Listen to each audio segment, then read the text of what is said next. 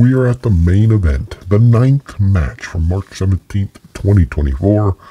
A crazy three-way tag team battle that saw the tag teams of Mina Shirakawa and Maika take on Aphrodite, that being Utami, Hayashishita, and Seiya Kamitani, versus Natuska, Tora, and Momo, Watanabe, EXV versus Aphrodite versus Ota. And it was everything you would think it would be.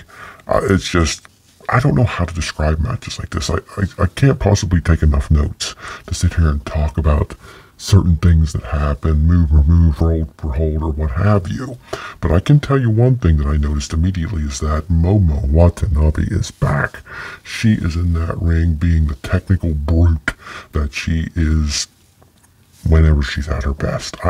She just gets in there and literally kicks ass with the best of them, and she has an attitude that cannot be stopped. Natsuka Tora is great as well, but look, she just pales in comparison to her partner Momo. I'm sorry, but she does, and you saw that here. You saw the great Momo that once was, and she really seems to be back every time she's in there with anybody. Utami, Hayashishita, Seiya Kamitani, Shirakawa, Maika.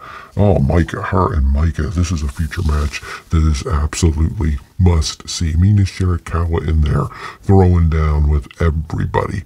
Utami, Hayashishita looking like $1 million because this is a preview match of the upcoming singles match for the red belt of the World of Stardom title, Maika versus Utami, Hayashishita.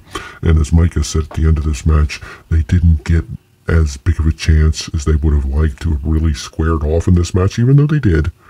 Ota was there to mess things up at every chance they could. Of course, Maika wins the match in the end here, and just everyone gets beat up for their effort because Natsuka, Tora, and Momo Watanabe take their bat and just beat everybody down that they possibly can. I've not done this match justice. This was really good stuff. Yeah, there was some of that, the hell with tag team rules thing going on that we often see in matches like this, but not near as much as can be the norm. And we got to see all 6 of these women literally shine, looking like stars, if you will. EXV versus Aphrodite versus Ota ends this matchup with EXV getting a big win. This faction has really come on strong. Maika and Mina Shirakawa sort of are an odd team, something I wouldn't have put together myself, but since coming together, they have looked great. Their unit, their faction in this tag team. Big win for them. Great way to close another amazing show. It's taken me a long time to talk about this, guys.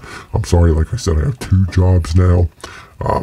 A major professional job for a big Fortune 500 company, and then a smaller job as a part-time security officer, if you will.